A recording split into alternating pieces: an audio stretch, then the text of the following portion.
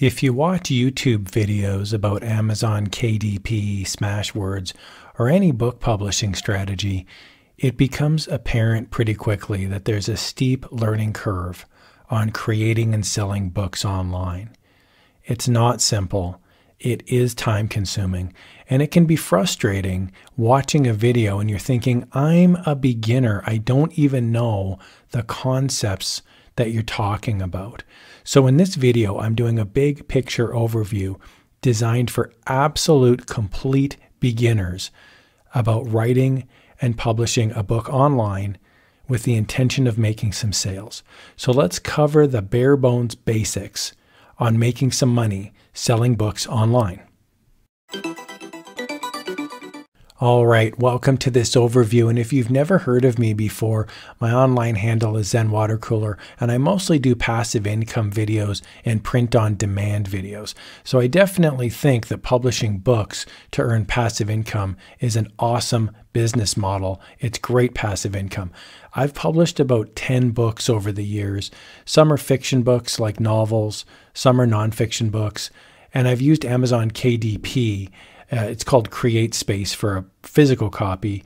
And I've also used Smashwords, and I'll be talking about those in this video. So basically I have books on iTunes, Amazon, etc. So I used to write about a book a year back when I was younger and full of energy, but then I actually thought books were dying. Boy, was I wrong. In the last couple years, technology has finally caught up with authors, and there's more opportunity than ever to write and publish your own book for fun and profit and connect with a worldwide audience.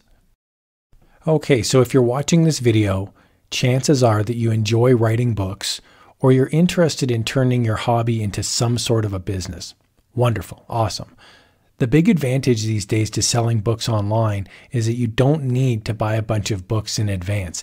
In the old days, and I am old enough to be part of the old days, I would publish my book and then I would have a box of them delivered to my house and I'd have them sitting in the basement for a couple years. So you had to buy a minimum back in the old days to even get a book published. So Merry Christmas, you get a book, you get a book, you all get a book, because I did not want to move that box from apartment to apartment anymore. So you don't need to do this anymore. You simply upload your finished manuscript to a site like Amazon and it just sits there digitally. And then when someone buys one copy, that's when the book gets printed by Amazon, for example, and shipped. So the purpose of this video is not going to be a huge deep dive. It's not an hour-long video. This is just a quick overview.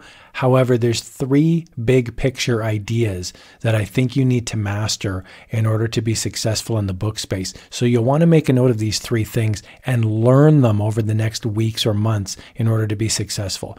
Skill number 1, you need to be able to physically create a book. So this means either writing a book, like typing it out in Word, or you can create what's known as a low content book. And that's something like a coloring book, a puzzle book, or some sort of a journal. Skill number 2, you need to be able to navigate the murky waters of actually getting your book published online. So there's a few options that we'll cover in this video. It's Amazon KDP is a big one, and then there's another one called Smashwords, and there's actually 2 options inside of Amazon KDP that we'll talk about. Skill number 3, you need to understand the niche that you want to publish in. Now, I don't want to gloss over that last part. Skill number 3 is the niche. So what typically happens is that Johnny, the author, is all excited about making money publishing. So he spends 3 months every day, every night writing a book. No friends, no family. He's exhausted, but he finally did it. The book is finally completed. Then he spends another 2 months trying to figure out how to publish his book. And after 2 months of gut-wrenching work, he finally gets it up on Amazon. And then nothing. No sales, crickets, no nothing. No one cares, Johnny the author. Your book is collecting dust on the digital bookshelf. So don't spend 5 months on a passion project and never make any sales. Figure out which niches are actually good for sales. Give yourself a fighting chance. Here's a quick overview. So most writers, when they first start out, they want to write novels. This is like when you're 14 years old and you're all excited about being an author. You picture somebody like a John Grisham or a Stephen King. That's their idol. So here's the sad truth. 99.999999% of novelists don't make any money. No one knows who you are, and therefore no one is going to buy your book. It doesn't matter if it's the greatest novel in the world. No one knows you. However, before you throw away your laptop out the window in disgust, there are some specific niche opportunities for novelists. So an easy way to see what niches you may be interested in is to go to Amazon. So whatever country you're in, like for example, I'm in Canada, so I go to amazon.ca. Then I go to books, and then I scroll down and you'll see book categories. There's all sorts of niches like biographies, LGBTQ, humor, self-help, erotica. There's lots of different niches. So you can really get specific when you're writing. Like maybe you cross a vampire genre with alternative history, for example. So you have the vampire running around in a world where the American Civil War ended differently. You get the idea. Now, if you're not a name that people know, then another option that's really good is nonfiction books. Nonfiction books typically sell much better. This is because people want to read a book to solve a problem in their life. So there's books like self-help, finance books, etc. These are really popular nonfiction niches because there's typically a big demand for them. Now there's also low content books, and these are really popular on Amazon. Now you need a physical copy to do these low content books, generally speaking. The idea here is that you create a book cover, but the actual interior of the paperback book, it's not just pages and pages of text. So you would do a children's book, for example. That's mostly simple text, a couple sentences and some pictures. You could do a coloring book, for example. That's just high-res pictures. You could do a puzzle book or even just a journal. So for a journal, the book is basically just a cover and then a bunch of blank or semi-blank pages.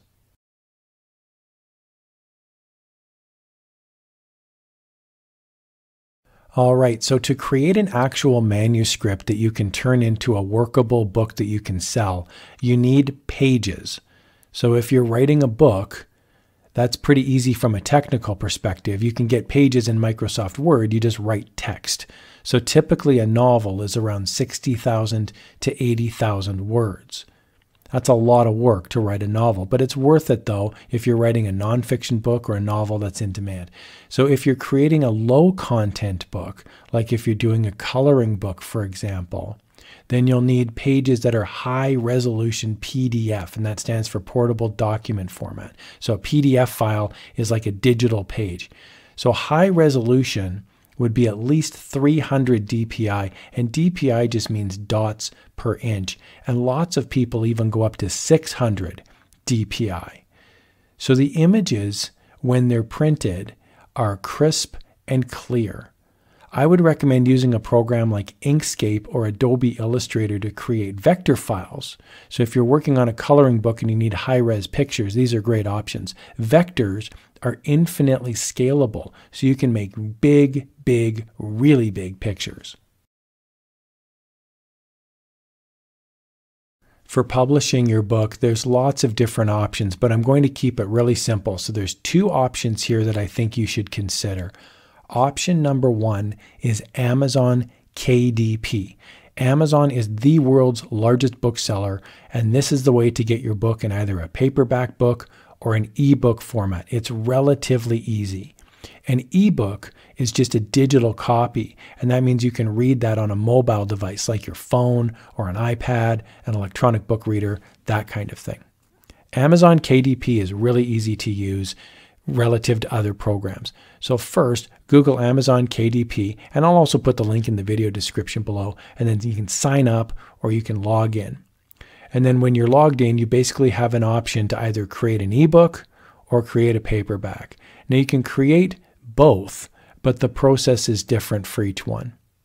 Option number two is Smashwords. I really like Smashwords. Smashwords is a powerful tool where you can publish your text file and it winds up as an ebook.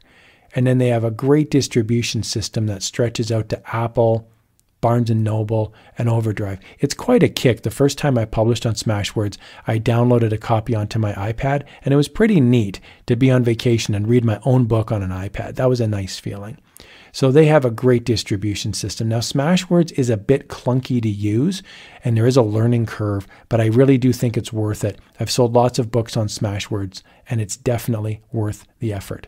Now for Smashwords, there's a really long-winded style guide that will make you cry if you try to read the whole thing. It's an absolute beast. So I would just recommend that you have a straight-up text file. That's what you should start with. So don't include formatting or pictures, just text. And then you can upload that into Smashwords. You can also start with a smaller short story. And if you have that on file, just upload that into Smashwords and test it out. So you can test out the process before dedicating months of your life to writing a novel. So lots of people list their short stories on Smashwords for about 99 cents, and they actually make some pretty good sales. I think 99 cents is a great price point. People can read it when they're commuting, for example. Smashwords takes 10% of the sale, but it really is passive income once you publish your ebook. I get a royalty check every month, and there's books that I published 10 plus years ago in the world that are still making sales.